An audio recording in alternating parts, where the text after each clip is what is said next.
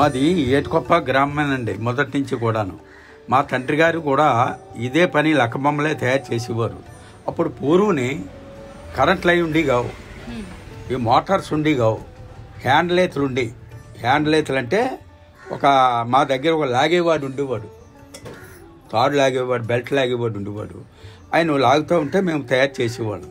ఇక్కడ దగ్గర ఇవన్నీ కూడా ఏజెన్సీ నర్సీపట్నం అంతా కర్రేనండి. ఈ కర్ర ఇతరాత్ర ఈ కార్పెంటరు, ఈ తలుపులు, కుర్చీలు, డైనింగ్ టేబుల్, డ్రెస్సింగ్ టేబుల్ వీటికి ఏమీ పనికిరావండి. ఈ కర్ర దేనికి ఉపయోగపడదు.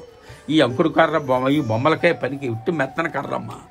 ఈ ఎండలో పెడితే పగిలిపోద్ది కర్ర, ఎందుకు పనికిరాదు. ఈ లావంతా ఈ సైజ్ అంతా అన్ని బెత్తాయించుకొని మేము కర్ర తీసుకొచ్చి ఇక్కడ ఈ మోటార్కి ఫిట్ చేసి, మాకు ఏ శాల్తీ ఏ స్వరూపం కావాలో, ఒక బొంగరం కావాలనుకోండి, బొంగరం తయారు చేసి మేము డార్క్ కాగితం కలర్స్ కాగితం అంటారు కదా, శాండ్ పేపర్, ఆ పేపర్ కొట్టితే ఫినిషింగ్ వస్తుంది బాగాను.